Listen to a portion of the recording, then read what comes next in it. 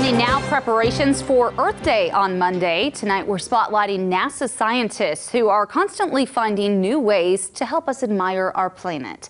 Scientists in Maryland operate NASA's fleet of satellites and collect data to help us understand what exactly is going on. Dr. James Garvin is the chief scientist at NASA Goddard Space Flight Center. He said those satellite images give us a look at what's changing about our world.